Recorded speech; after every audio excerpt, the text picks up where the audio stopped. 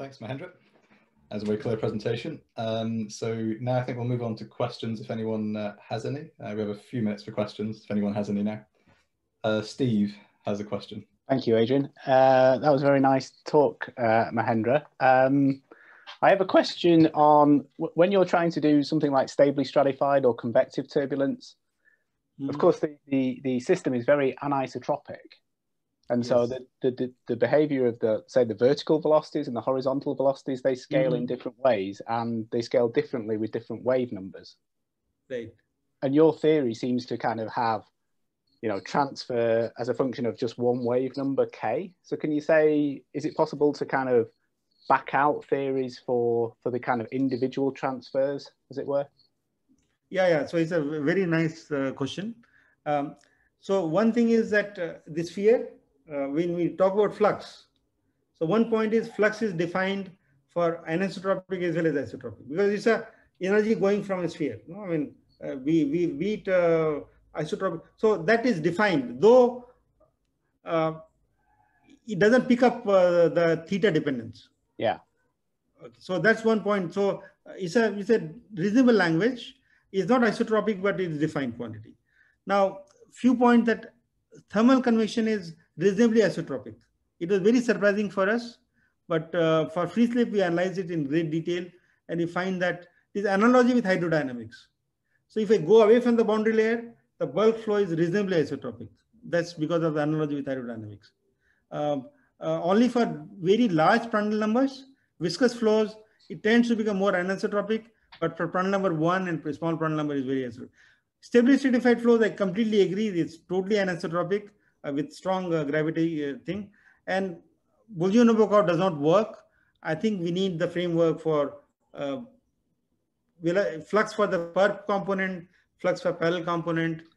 Right. That's one way to do it, which is, I mean, we have something on that one I can share with you after the talk. Yeah. And the second thing is we have called ring spectrum, and ring, so we can make rings.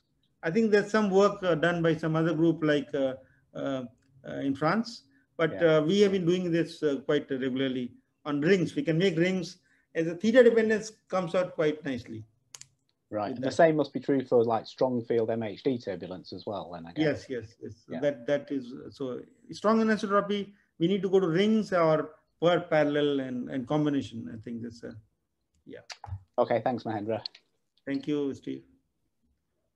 So Chris, I think you had a question. Yeah, have you got, can you hear me? Am I on? Yes, I can. Yeah. No, well, I can hear you, Chris. Good. My question is about just the convection part of it, yes, where you found that there was really constant flux, yes. For the purely Rayleigh-Baynard convection, yes. Right, I mean, that is quite surprising at high Rayleigh number, isn't it? Because at high Rayleigh number, you expect a buoyant input at all wave numbers, don't you?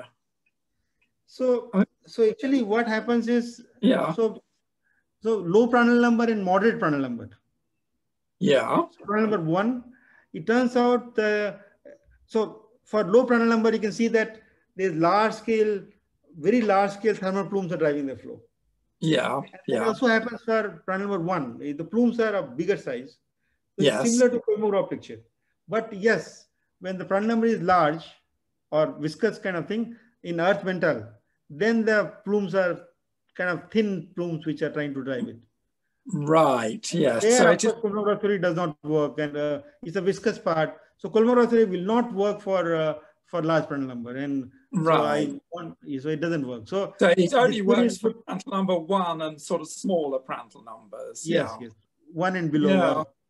Yes. Yeah. Water is good for 6.8. I think it's good, but not beyond that. Yes. Yeah, that's interesting. I mean, just linear theory would just suggest that you'd get input at all wave numbers, though, even at low Prandtl number. But that's not the case. So that's not the case. In fact, we can derive. I mean, I just make a remark that for very low Prandtl number or Prandtl number 0, UZ is Laplacian theta. Yes. Theta is UZ by K squared. And the forcing will be UZ theta, which will be like pretty steep function of wave number. Yeah. Just from there, use that theta. So Oh, it's very that's simple. Analytically, we can show this. And that's what right. Pankaj Mishra and we did this many years back. So for low Prandtl number, I'm very confident this is the case. For moderate Prandtl number 2, this seems to be working fine, which is somewhat surprising, but it works like that. Yeah, right. Thank you. Yes. Thank you. Interesting. Yes. Yeah. Okay. Has anyone got any other questions? Yes, David, did you have a question?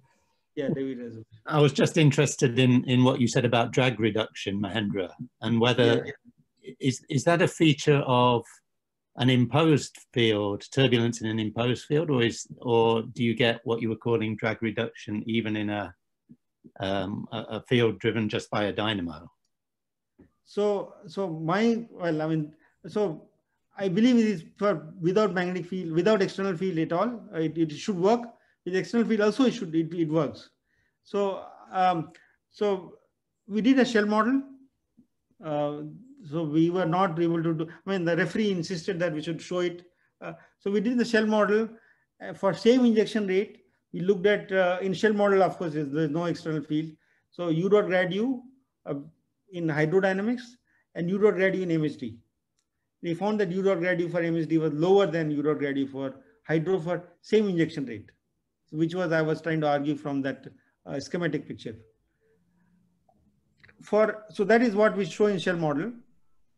In dynamo, actually, if you can stay after this talk, or I have another screen, I can share it with you. Or shall I share it? It'll take 1 minute. Sure. Adrian, can I?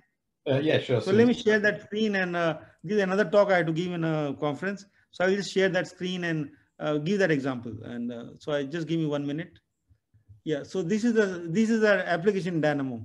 In fact, this is a paper we just discussed some time back, David, when we were discussing in the afternoon. Right. So the dynamo was basically pretty small. There was no dynamo, then there's some fluctuation. So EU was fluctuating around, but this is basically no dynamo fluctuation. But when the magnetic field kicked on here, then kinetic energy increased. The average kinetic energy, EU, and the field became kind of less fluctuating. Right, you can see that from this picture. This is a Taylor Green dynamo. I mean, this is work done by Yadav, Rakesh. So here, basically, it's like I'm getting the mean, like what is drag reduction in a pipe flow. So we put it in polymers, and the velocity can, in fact, increases compared to without polymers. So we are getting this picture here.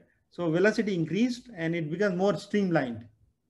And these were example which is an interesting example. I believe supports drag reduction in MHD. Now, again, this is a new idea. I know. I mean, it'll be nice if you can come up with some examples. So these examples I dug out from old paper in 2012. And the other one is this again work done by Sandeep Reddy. I guess he was in Leeds. I'm not sure whether. This is a liquid metal simulation. And when you increase this B naught, like what you said about external field, then the field velocity field becomes more smooth. And we have the numbers. When you increase the interaction parameter or B naught, the U prime increases with increase of N. Now, normally you think that when increase B naught, the U should decrease, right? It should be kind of suppression of turbulence. Well, I think suppression of turbulence is related to increase of U. So it's very interesting that nonlinear term decreases, but the U increases. Yeah, So I mean, it is interesting. It's a bit like in rotation, isn't it? When you offset the rotation with the field, and then everyone likes it, and everyone increases. But this is different. It's a different forcing, but it must be something similar. Yes. So it's something. So decrease the nonlinear term, but velocity field is more in rotating fluids because it's more streamlined, and so it is something similar is happening in these several examples, and it could be nice to do some more clear-cut simulation to demonstrate this. That's what we like to do. Or if you have some examples, it would be nice to, like in rotation, I think it would be nice. Rotation also decreases drag. I mean, I think it would be nice trick to see. And it probably could actually. I will not say would, but could. Okay, thanks, Mahendra. Thank you, David. So I think we should thank Mahendra for his seminar and his questions, for coming all the way from his house in India to give a seminar in Leeds. So we thank Mahendra again. So next week, so I'll send around the email about the seminar for next week and the next day or so. So yeah, thank you, Mahendra. Thank you, Adrian, for the invitation, and I'll meet you again sometime.